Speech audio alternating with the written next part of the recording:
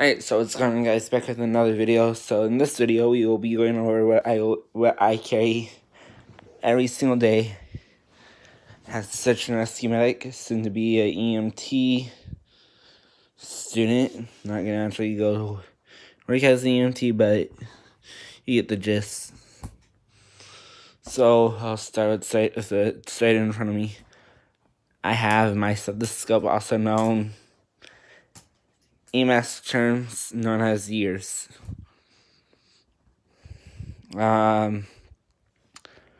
This will help you do your basic physical assessment, or physical exam. So like your primary survey. So let you take a blood pressure, listen to heart, lungs, and then gastric sounds. Even let you listen to see a percentage strider, which can, yeah, I can't really demonstrate. I'll try to demonstrate,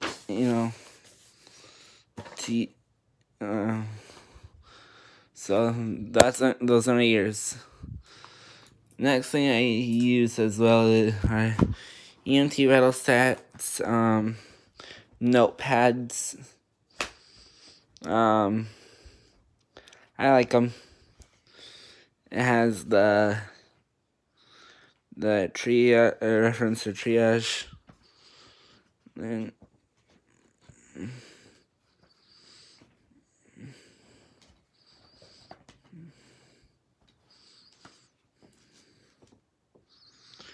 then the GCS, the pupil gauge. I have pin light somewhere, but I lost it by accident. And then I have just a paracord bracelet, just because it's in here. And I have a Sharpie for that. 2 rolls of medical tape, 1 roll of tape, one roll of paper tape,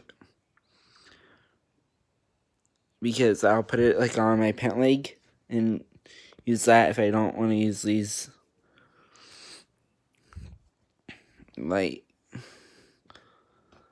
So once I actually go out and when I'm actually on the call, I'll use these. But like when we're training, I'll just use tape, so I could just take it off, throw it away. And then I also have trauma shears. Yeah, the basic $5 pair of trauma shears. A friend of mine gave these to me. He's a medic who is a medic. And I was gonna be doing an Explorer for my local ambulance company, which I aged out of. Went to my local sheriff's store, be an Explorer with them, and I just bought this pair. Love it. We're hunting. Then these are mainly used to cut off clothes, bandages, whatever, or just general purpose.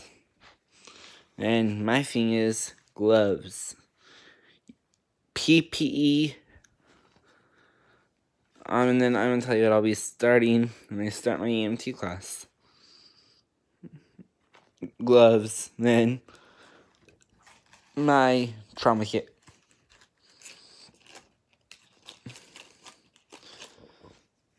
This tape goes in here.